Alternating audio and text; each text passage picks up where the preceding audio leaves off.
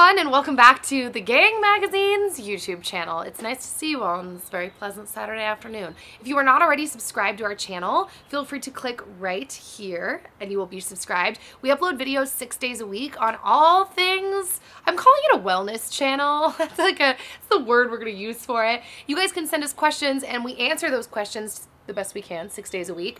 And if you have a question for me, send it to askthegangmagazine@gmail.com and in the subject put Nikki. So I'm gonna read today's question and it says, "Hey Nikki, and it says, how do you ignore the haters? I've been seeing your videos and I absolutely love them. Thank you. I have a question for you. How do you think that I should react and process things when someone tells me something really rude? Do I ignore or do I just fight back?"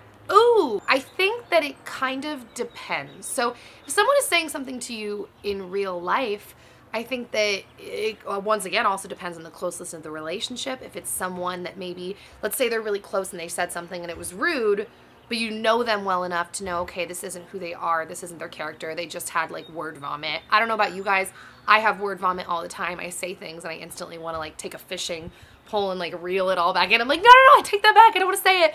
If it's someone who you really care about the relationship and they said something and it was blatantly offensive, then I think it's sometimes weighing it out, once again, depending on the relationship, can be worth going to that person and saying like, hey, yo, I don't know if you meant it this way, but I want to tell you how I felt when you said this. And I think that sticking to how you felt when someone said something versus like attacking them for what they said is always a good route to go. But there's just so many variables. Like you kind of have to take into account the person too. Like if they're the kind of person that is going to receive what you're saying, or if based on your history, you know that like it just won't go well. Because in that case, sometimes you do just have to go, okay, well, we're going to put a little distance there, because you're just being a rude person and you're consistently being a rude person, and I know if I talk to you this won't work.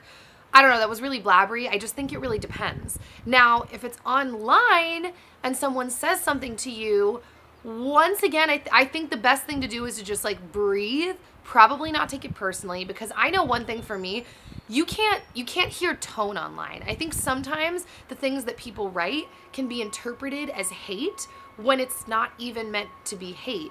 Maybe they didn't even mean it rudely in the first place. Maybe they're just observing something. Maybe they're trying to help you.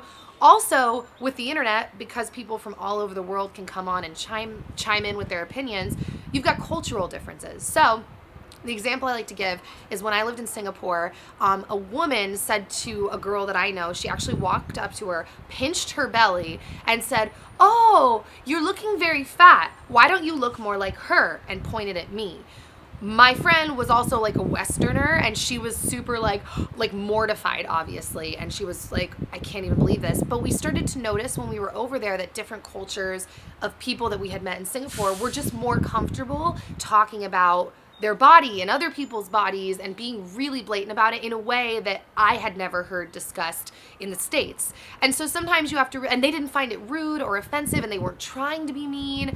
So sometimes you also have to go, okay, could there just be like a cultural difference here? But I think just in general, all that blabbering to say, if I were to sum it up into one final thing, it would be to just breathe and honestly like be slow to react. I think that, bless you, person across the lake that's sneezing, I think just slowing down your response and not being quick to react when someone's a hater is the best advice I can give, because there's usually a lot of factors. That person's dealing with their own stuff, and I think it's just the best advice. I'm sure you guys have probably heard the story of like Abraham Lincoln when he was president. He had like one specific circumstance where like a general lost a battle because of something he just decided not to do what Lincoln had told him to do, and he was obviously furious because it was so black and white, like you didn't do what you were supposed to do and you lost. And he wrote a raging letter, and he ended up never sending it, because a lot of the times your reaction to things can just make the problem worse if you react with anger and aggressively. So I like how I added aggressively. I changed my tone too. I was like, aggressively. All right, so that is it, guys. I will see you all very soon. I hope you guys are loving our videos, and if you are, don't forget to subscribe to this channel and leave a comment down below if you have any different thoughts, opinions, questions, you've had experiences like this. Yeah, that's it, guys. I love you. I will see you over on my main channel, my vlog channel, and all over the interwebs. Bye, guys.